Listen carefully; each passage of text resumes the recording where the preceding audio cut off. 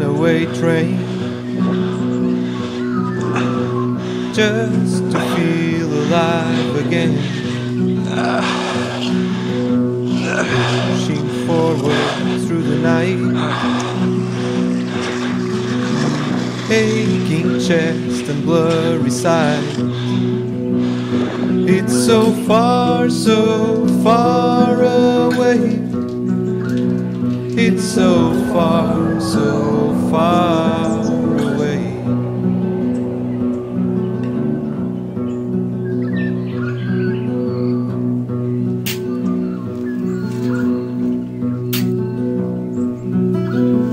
Cold wind blows into the skin. Can't believe the state you're in.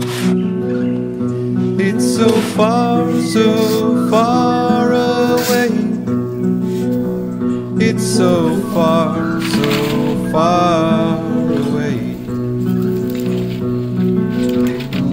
Who are you trying to impress? Steadily creating a mess.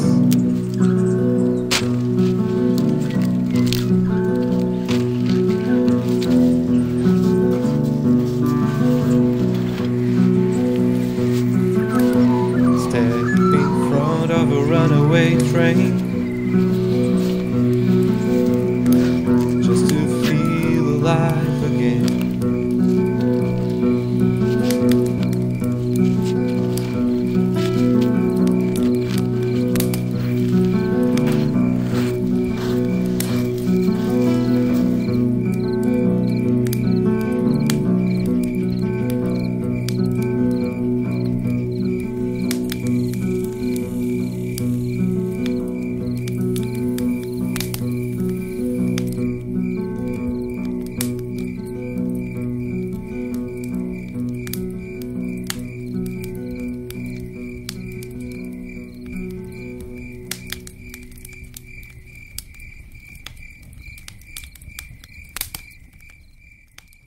After 1 year on the North Coast, it was time to go home.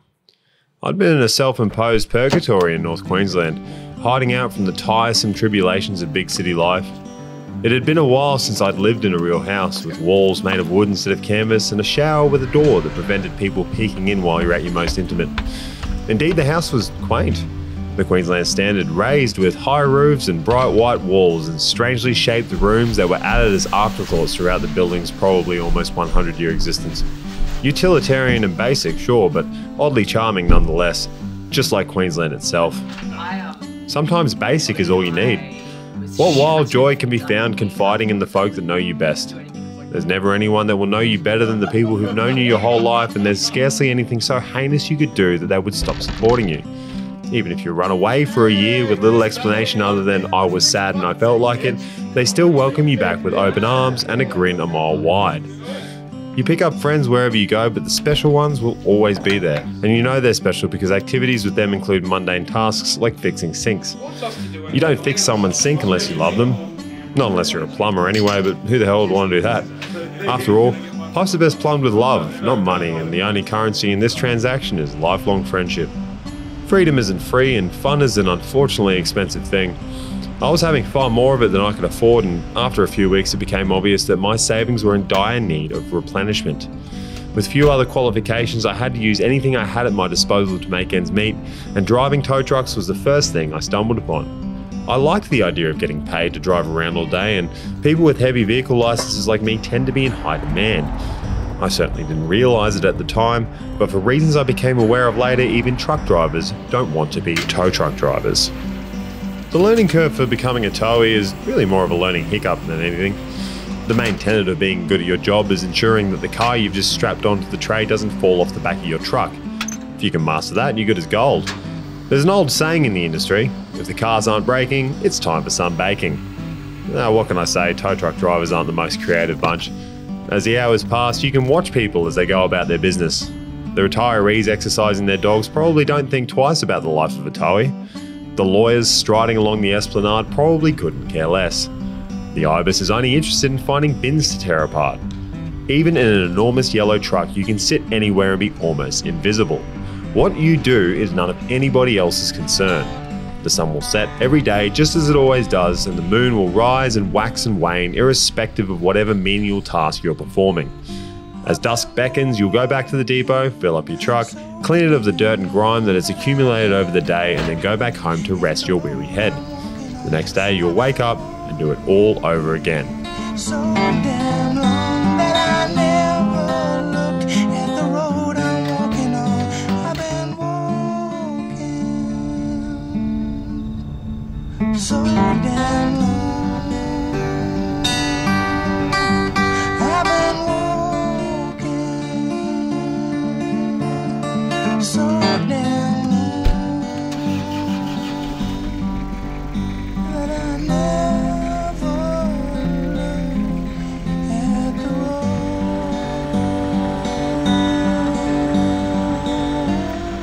After a few weeks of being a tow truck driver, I was bored shitless and I began to search for comfort in the little things. Either that or it was the beginnings of insanity, but either way, it's no small feat keeping an idle brain satisfied. I started trying to make friends outside my usual group of big-brained hominids, and as it turns out, wild animals are fairly easy to make friends with provided you offer them food. I became a keen bird watcher, and slowly I learned how to become one with the avians. Wherever I was, they'd keep a close eye on me. That is, at least until I had no more scraps of KFC left. Nevertheless, it was nice to have the company, even if it was fleeting and slightly judgmental.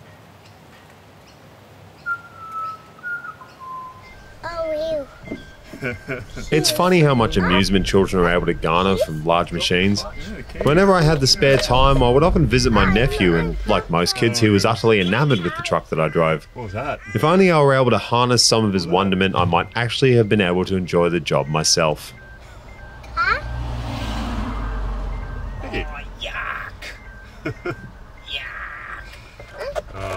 Enjoy the truck, mate. This is as fun as they ever get. I promise you that. Yes, Yeah. but it all depends on. Base 2724. Fuck's sake. I believe you have a job coming 325. Nothing lasts forever, as they say. Well, nothing good anyway. If I were fortunate enough to have a chance to visit the people I care about, it wouldn't take long before I was whisked away to help some poor misguided sod get their car off the road. On this occasion, less than an hour after hanging out with my young nephew, I was risking my life towing someone's Nissan off the highway at the very precipice of peak hour.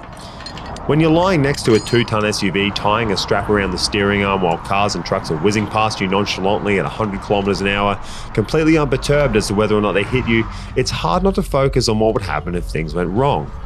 At best, you'd be killed instantly. At worst, permanently disabled. Your brain, the same brain that holds your thoughts, feelings and memories, the people that you've loved and the places that you've been, the same brain that your friends and family inexplicably adore no matter what strange or annoying things it may instruct the body it's connected to do, that brain will be spread upon the pavement of this Brisbane highway for about 1 kilometre southbound. Is this really what money's worth? Is it really worth risking your life in order to make a few measly dollars? If I could have one wish, it would be that my nephew never becomes a tow truck driver. In fact, I scarcely believe I'd wish it on my worst enemy.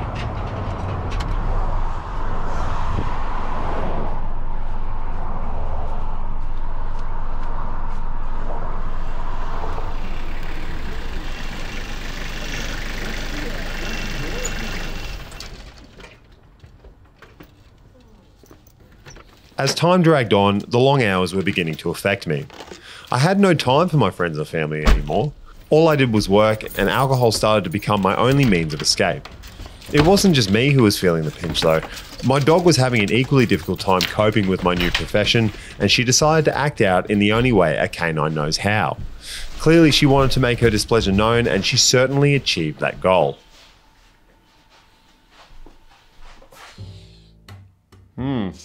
Holy shit. Was this you?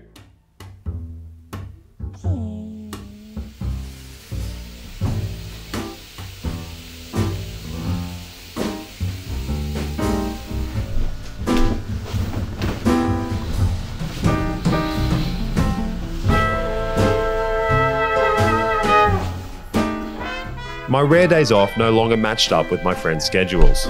The more socially isolated I became, the more I yearned for human affection.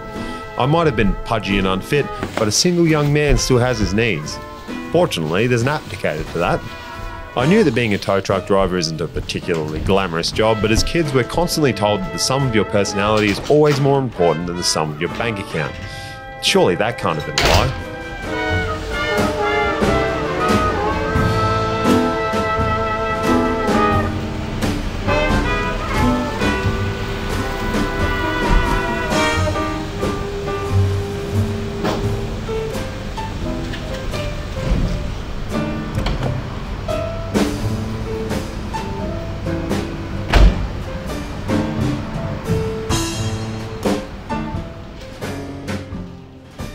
Hi, Becky. Nice to meet you. I'm Jack.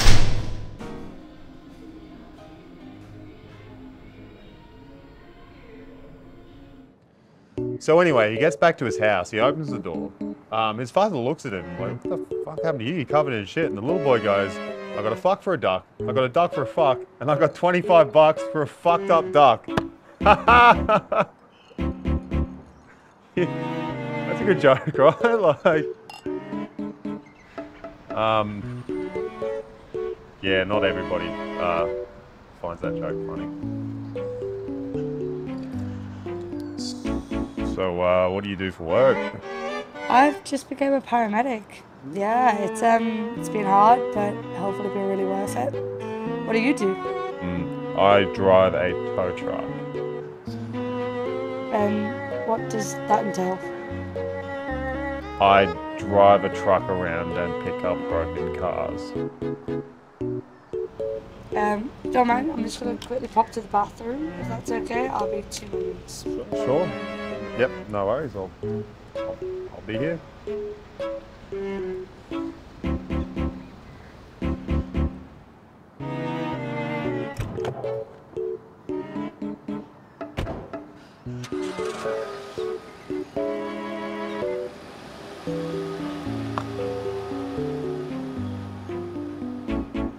Fuck.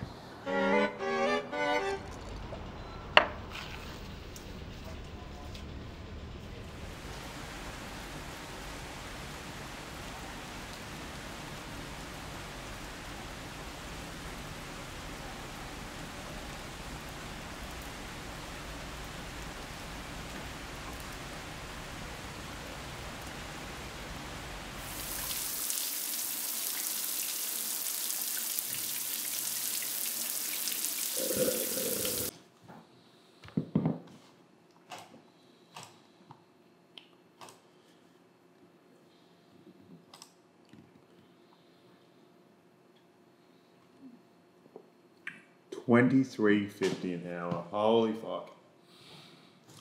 Fuck, I get paid more at McDonald's. Fuck. It was shitting me now. I spent all my time at work and bugger all of it on pleasure.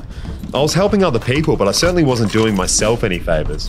I wasn't studying to be a doctor or a psychologist, nor was I working with the down and outs or the misfits, helping them to improve their lives. I had become a down and out myself, risking my life every day for nothing but pennies and sadness. When I had the chance to be, I was miserable, and if I was too busy for that, I was downright rude. After only a few months, I didn't want to do this anymore, but I was making such little money that I was locked into it. I had nowhere to go and no way out of the corner I'd backed myself into.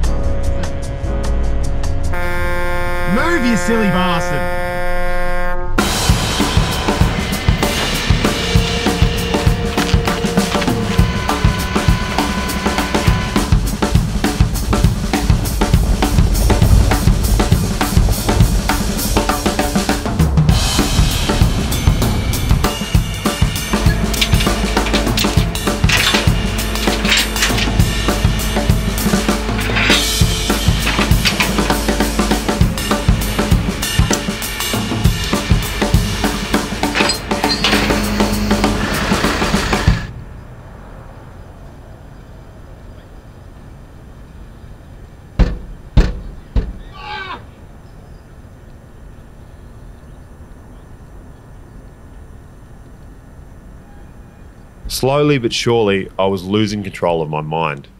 I couldn't think. I couldn't concentrate. I hated my life as a depressed, alcoholic truck driver. I had become what I dealt with every day at work. A beaten up wreck, hardly functioning anymore, pulled against its wheel onto a truck and dragged around the city. This wasn't living, it was dying slowly, and dying slowly was not my plan when I moved back to Brisbane. I hadn't seen my friends in weeks, and I hadn't had sex in months. My weight was rapidly increasing as my mental state faltered. When I was up north, at least I could escape. I could drive to a lonely beach and jump in the ocean. There'd be no one around for miles. I may have been bereft of any sense of purpose, but at least it was calm and quiet. I had the space to figure out how to better myself. In the north I was sad, but at least I was at peace.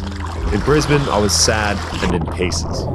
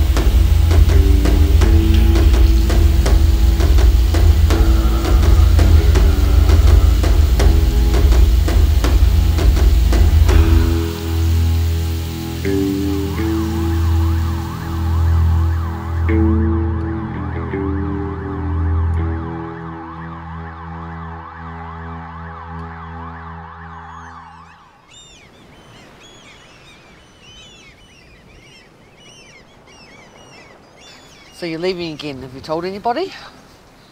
No. I think I'm just gonna go. Why? I thought it'd be different this time when I came back. You know, when I was on the road last time, all I wanted was to come back and make a home, but I just feel like I'm fucking slowly losing my mind. But you didn't like where you're going last time either. And you came back. Now you're going straight back to where you didn't like. Yeah. I wish there was like a book that just told you how to live life, and you just open it up and it's just the instructions for how to be a successful person. Oh, we'd all like a book like that. Yeah. But there is professional help out there, Jack, and I personally think you need to get it instead of running away with the problems. They're just going to run with you, and eventually they're going to get bigger and bigger and bigger. I don't think I'm ever going to get rid of my problems. I don't think any amount of talking will ever solve Well, it might help. what's going on in my head. Might help though. I think you need to grow up and work out what it is that you need to do, or what you want to do, so you become a stable person. I don't know, I think I'm just going to go and then see what happens. I think I fucked it up.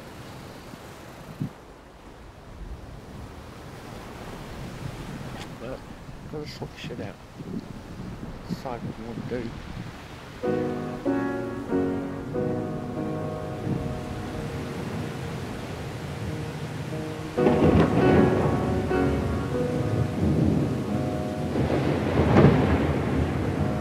Saw the face of godless son. Shit that he is not, shit that he done. And it may hit you as no shot. That a headless match lost the rest of his body. And the stuff I say is true at first. Then time just makes the context hurt. Something's wrong in the engine room. My dear engineers, they feel nil but bloom. This is my smile. I only use it when I'm feeling pretty vile. This is my smile, ain't seen you such a long, long while. Such a long, long while. This is my smile.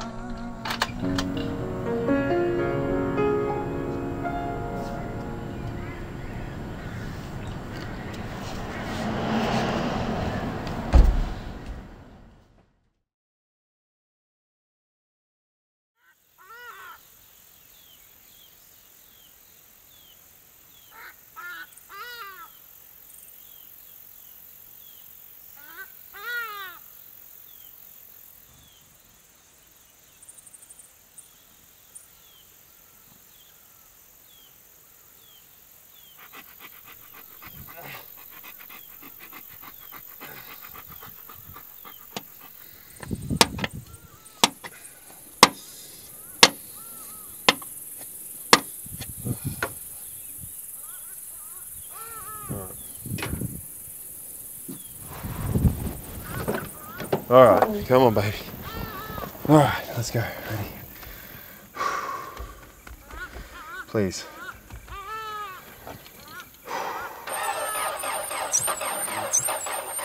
Come on. One more time. Come on.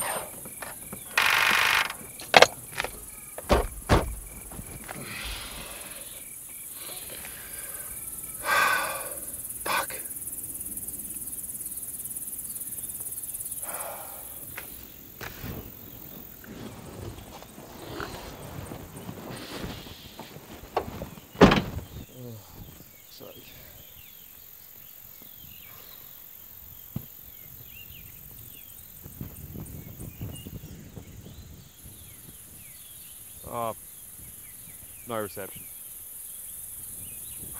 Fucking.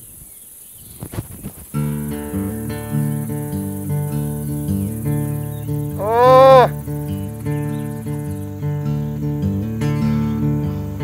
I'm just a poor boy from Nottingham. I had my dreams, but in this world they're gone, they're gone.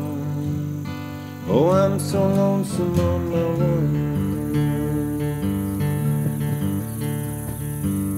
3 years on the road, 400 shows. Where do I call home? No place to go. Where do I belong? Oh, I'm so lonesome on my own.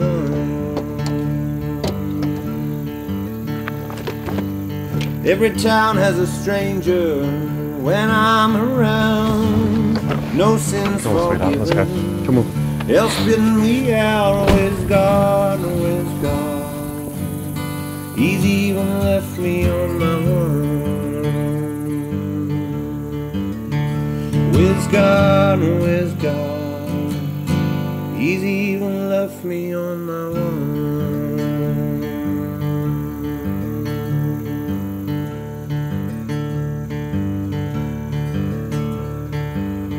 I'm just a poor boy from Nottingham. I had my dreams, but in this world they're gone, they're gone.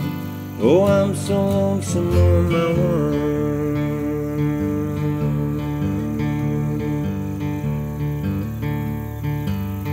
Oh, I'm so lonesome on my own.